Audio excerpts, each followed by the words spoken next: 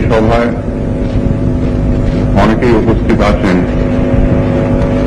যারা উত্তমকে হয়তো আমার চেয়ে অনেক বেশি ভালোভাবে চিনত, অনেক বেশি কাছ থেকে দেখেছে,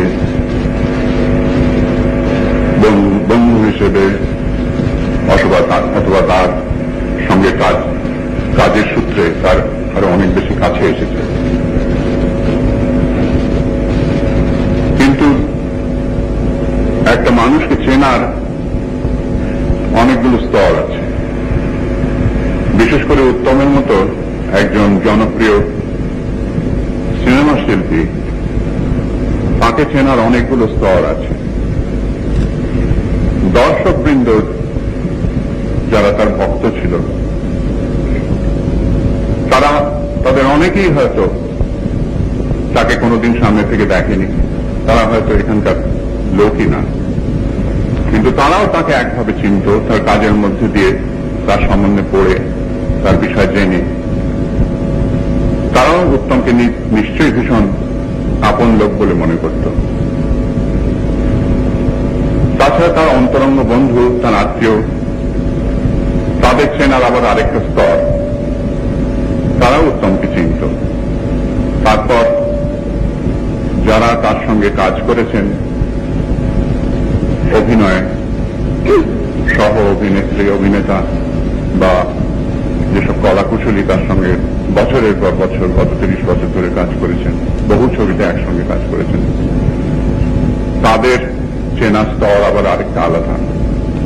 এই সমস্ত স্তর মিলিয়ে হয়তো তার পরিচয়, কিন্তু সেটা সম্যক পরিচয় বা সম্পূর্ণ পরিচয় হতে পারে না, কেননা মানুষের মধ্যে অনেক কিছু থাকে যা একান্তই তারই নিজের, যেটা রহস্যে চিরকালই রহস্য থেকে যায়। আজকের দিনে আমার মনে হয় উত্তমের পরিচয়, সবচেয়ে বড় পরিচয় হল তার কাজের মধ্যে দিয়ে, তার শিল্পের মধ্যে দিয়ে। তিনি যে শিল্পের পরিচয় রেখে গেছেন এতকাল ধরে চলচ্চিত্র কাজ করে, সেই শিল্পের পরিচয়। আমি তাকে প্রথমে দর্শক হিসেবে চিনি, তার ছবি দেখেছি, তার সমালোচনা করেছি, তারপর শেষে বেশ কিছুকাল পরে আমি তার সঙ্গে কাজ করেছি। এখানে এই কাজের কথা বলার আগে আমি স্টার কথাটা নিয়ে সামান্য দুটো কথা বলতে চাই।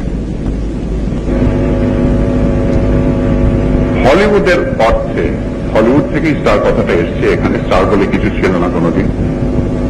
স্টার কথাটা হলিউড থেকে এসছে এবং সেই হলিউডের অর্থে একেবারে একটা বিরাট জায়গা এবং দর্শকের একটা মনের একটা বিরাট অংশ অধিকার করে কর্তৃত্ব করা। এই কিন্তু বাংলাদেশের ইতিহাসে, বাংলাদেশের চলচ্চিত্রের ইতিহাসে একমাত্র উত্তম ছাড়া আর কেউ পারেনি। পুরুষদের মধ্যে তাকেই একমাত্র সত্যি করে স্টার বলা যেতে পারে। কিন্তু এই স্টার সম্বন্ধে অনেকের মনে নানা রকম ধারণা প্রকাশ পেয়েছিল আমি যখন প্রথম ঘোষণা করি যে আমি উত্তম কুমারকে নিয়ে একটা ছবি করছি। তখন আমার কানে এসেছিল, শুধু কানে কেন, আমার চোখেও এসেছিল, কেন কিছু কিছু পত্রিকাতে কিছু কিছু ব্যক্তি এই ধরনের মন্তব্য করেছিলেন যে সত্যজিৎ বাবু এবার কম্প্রোমাইজ করলেন, এতদিন করেন এইবার করলেন। মানেটা জানো, আমি যতদিন নতুন অভিনেতা নিয়ে কাজ করেছি, অচেনা আনকরা নতুন অ্যামেচারদের নিয়ে কাজ করেছি, সেটা কম্প্রোমাইজ না। তারপর আস্তে আস্তে যখন আস্তে কেন বেশ অচিরেই আমি পেশাদারী অভিনেতা অভিনেত্রী নিয়ে যখন কাজ করেছি, সেটা কম্প্রোমাইজ না। কিন্তু যখন আমি স্টার নিয়ে কাজ করছি, সেটাই হয়ে গেল কম্প্রোমাইজ। সত্যজিৎ বাবু পথে এসেছেন, এবার উত্তম কুমারকে নিয়ে ছবি করতে হচ্ছে। এখানে এটা সাধারণত এই ধরনের ধারণাটা প্রচারিত হয় এক দল লোকের মধ্যে দিয়ে, যারা নিজেদের খুব হাইব্রাউ, ইন্টেলেকচুয়াল, বিদগ্ধ, উন্নাসিক বলে মনে করেন, কিন্তু আমি তাদের ভাবি বোকা।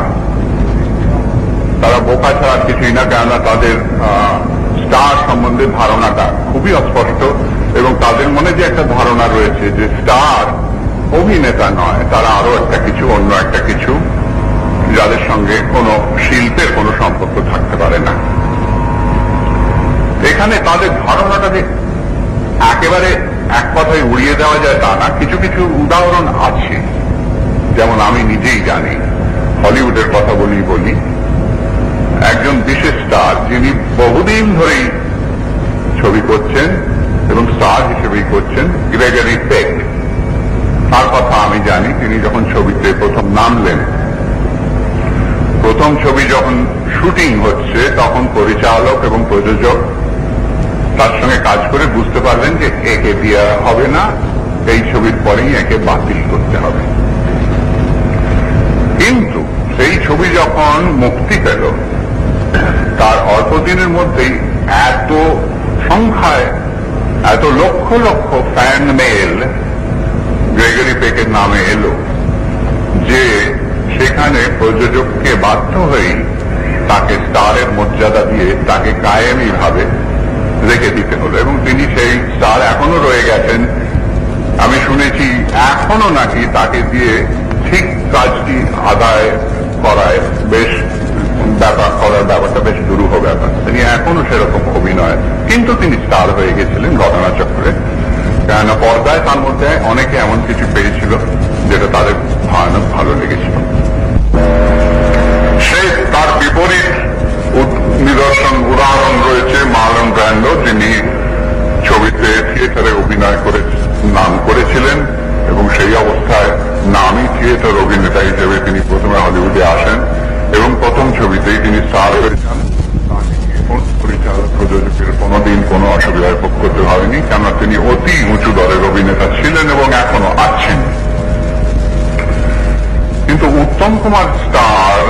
উত্তম কুমার যেভাবে স্টার হয়েছিলেন, তার কাহিনীটা কিছুটা অন্যরকম। উত্তম কুমারের প্রথম দিকের ছবির কথা সত্যি কথা বলতে কি আমি জানি না, সে ছবির নামও আমাকে জিজ্ঞেস করলে বলতে পারবো না। তিনি খুব অল্প বয়সে, ইয়াং বয়সে নেমেছেন, তার অভিনয় একটা শখ ছিল। তিনি তখন খুব ভালো অভিনয় করতে পারতেন কিনা সে বিষয়ে আমার সন্দেহ আছে। যাই হোক, তার ছবি লোকে নেয়নি, সেসব ছবি লোকে ভুলে গেছে, কিন্তু উত্তম কুমারকে কষ্ট করতে হয়েছে, চেষ্টা করতে হয়েছে, স্ট্রাগল করতে হয়েছে। আমি যখন তার ছবি দেখি তখন তিনি কিছুটা নাম করে ফেলেছেন। সে ছবিগুলো ছিল নির্মলদের করা ছবি, এবং তিনটি ছবি আমার মনে হয় আমি দেখেছিলাম, বসু পরিবার, 74.5 আর চাপাডাঙ্গার বউ। তিনটে দেখেই প্রথমে আমার এইটা মনে হয়েছিল যে এই পরিচালক বেশ চতুর, দক্ষ পরিচালক। এবং উত্তম কুমারকেও আমার ভালো লেগেছিল, তার একটা সাবলীলতা ছিল, তার মধ্যে একটা ব্যক্তিত্ব ছিল। তবে এটা তো স্বীকার করতেই হয়, এটা অন্তত আমি বিশ্বাস করি যে যেখানে বোঝা যাচ্ছে, যেখানে একজন পরিচালক অভিনেতাকে দিয়ে অভিনয় করিয়ে নিতে পারেন, সে ক্ষমতা যে পরিচালকের আছে, তার করা ছবিতে ভালো অভিনয় দেখে বাইরের লোকেরা কেউ কোনোদিন সঠিক জানতে পারবে না যে অভিনয়টা কোত্থেকে এসছে, সেটা কি অভিনেতার মধ্য থেকেই এসছে সম্পূর্ণভাবে, না অনেকখানি অবদান পরিচালকের, সেটা কোনোদিন বোঝা যাবে না। সত্যি কথা বলতে কি, আমি উত্তমের তারপরে তখনও আমি ছবিতে আসিনি, তারও বেশ বোধহয় 3-4 বছর পরে আমি প্রথম ছবি করি, এবং তারও 10-12 বছর পরে আমি উত্তমের সঙ্গে কাজ করি, 12-13 বছর। তার মধ্যে আমি উত্তমের আরো কিছু ছবি দেখেছি। উত্তম তখন ক্রমে ক্রমে যাকে বলে স্টার, রোম্যান্টিক স্টার, সেই পর্যায়ে উঠেছেন, এবং তার যে অভিনয় ক্ষমতা আছে সেটা মোটামুটি আমি তার ছবি হিসেবে, যে ছবি ভালো না, খারাপ ছবি, যেখানে আমি বুঝতে পারছি যে পরিচালক তেমন সুবিধের কাজ জানেন না বা তেমন ভাবে দক্ষ নন, সেইখানে কিন্তু তার কাজ থেকে আমাকে স্বীকার করতেই হয়েছে, আমাকে বুঝতে হয়েছে। আমি বুঝতে পেরেছি যে এই ছেলেটির মধ্যে জিনিস আছে, যেখানে পরিচালক তাকে খুব একটা সাহায্য করছেন না বা সাহায্য করবার ক্ষমতা ছবির অন্য কোথাও তিনি প্রকাশ করছেন না, সেখানে আমাকে ধরে নিতেই হবে যে উত্তম কুমারের মধ্যেই নিশ্চয়ই এটা তার অনেকখানি নিজের অবদান। সেখানে এটাও দেখেছি যে উত্তম ক্রমে ক্রমে তার কতগুলো অঙ্গভঙ্গি, ভাবভঙ্গি, চলন বলনে কতগুলো নিজের মতো জিনিস তৈরি করে নিয়েছে, নিজের একটা ইমেজ তৈরি করে নিয়েছে, এবং সেটা খুব অত্যন্ত বুদ্ধি বিবেচনা করেছে। সে জানে যে কতগুলো জিনিস করলে কতগুলো জিনিস পর্দায় দেখতে দর্শক পছন্দ করবে, দর্শক তারিফ করবে। এই জন্য সেই সমস্ত জিনিসটা অত্যন্ত হিসেবের সঙ্গে সে সেইভাবে নিজের একটা ইমেজ তৈরি করে নিয়েছে। এখন এটা কিন্তু একটা সাংঘাতিক গুণের ব্যাপার, এটা খুব সহজে হয় না। এবং এটাও ঠিক যে একজন স্টারকে যদি স্টার হিসেবে সে যখন স্টার তো সে নিজের বসে হয়, অনেকের মনে হয় স্টার হওয়ার মধ্যে যেন একটা দোষ, সেটা তার নিজের গুণেই নিজের গুণেই হয়েছে। কিন্তু সেটা যখন একবার হয়ে গেছে তখন তাকে কতগুলো ধরা বাঁধা নিয়মের মধ্যে, কতগুলো গণ্ডির মধ্যে তাকে চলাফেরা করতেই হবে, কতগুলো নিয়ম তাকে মানতেই হবে। এবং সেই নিয়মের অনেকগুলো উত্তম নিজেই তৈরি করে এইভাবে আমাকে কথা বলতে হবে, এইভাবে অত্যন্ত দক্ষতার সঙ্গে আমার মনে হয়েছিল তার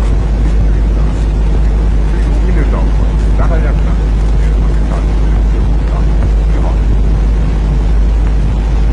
তারপর তখন নায়ক করবার কথা হলো, নায়ক আমি লিখলাম কেননা সেখানে একজন অভিনেতার কথা বলা হচ্ছে যে এটা লিখতাম যে একেবারে জনপ্রিয়তার আমি যদি উত্তম ছাড়া আর কাউকে একটা কারণ আমি বলছি উত্তমকে নেওয়ার, আমি যদি আর কাউকে নিই তখন লোকের মধ্যে ধারণা হবে কই যদি কোনো এক নতুন জিনিসটা আলাদা কথা, কিন্তু যদি কোনো পরিচিত অভিনেতাকে সেখানে নিই তারা বলবে যে কই এটি তো স্টার হিসেবে ছবিতে দেখানো আছে, আসল ব্যক্তিগত জীবনে তো সে তো মোটেই স্টার হতে পারেনি এতদিন কাজ করেও। আর সেখানে স্বভাবতই উত্তমের কথাটা প্রথমেই মনে হয় এবং তারপর তার সঙ্গে কাজ করার চেষ্টা করি আমার নেই। যাই হোক, চিত্রনাট্য পাওয়ালাম, তাকে পড়লাম, দুদিন আগে প্রায় 10-12 বছর পরে আমি নায়ক ছবিটা দেখি, এতদিন পরে দেখছি বলে এবং এই বিশেষ অবস্থায় দেখছি বলে আমি খুব মন দিয়ে দেখেছি, যেরকম হয়তো আগে দেখি।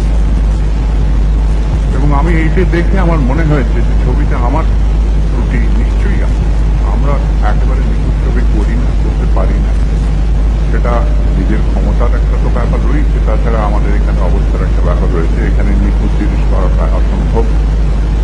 কিন্তু উত্তমের কাজে সারা ছবিতেই উত্তম এমন একটাও দৃশ্য আমার মনে পড়ছে না, খুব সামান্য দু একটা দৃশ্য ছাড়া 2 ঘন্টার প্রায় ছবি, তার মধ্যে প্রতিটি দৃশ্যে উত্তম এবং নানান অবস্থায় তাকে দেখানো হয়েছে এবং সেখানে একটি ত্রুটিও আমি খুঁজে পাইনি, একটি ত্রুটিও আমি কোনো জায়গায় কোনোখানে খুঁজে পাইনি। এটা ঠিক যে কাহিনী আমার, সংলাপ আমার, চিত্রনাট্য আমার, দৃশ্য সংস্থাপনা আমার, আমি তাকে বলে দিয়েছি মোটামুটি কোথায় কি করতে হবে, কিভাবে চলতে হবে, বলতে হবে। কিন্তু তারপর একবার বলার পর, একবার যখন হয়ে গেছে তখন সেই জিনিসটাকে সে সম্পূর্ণ নিজের করে নিয়েছে, একেবারে আয়ত্ত করে নিয়েছে। একবার প্রাথমিকভাবে কাজ আরম্ভ করার আগে বলার পরে তাকে দ্বিতীয়বার বলার দরকার।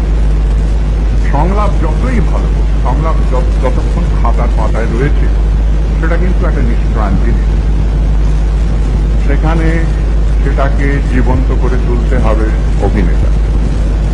এবং সেখানে যদি অভিনেতা সে কাজটা করতে আমি যদি দেখি যে সে সক্ষম নয় সম্পূর্ণভাবে, তাহলে তাকে আমাকে অনেকটা নির্দেশ দিতে হবে, বলতে হবে এইখানে এইভাবে ভাঙো, এইভাবে বল দাও, এইভাবে এমফেসিস দাও, এইভাবে জোর দাও।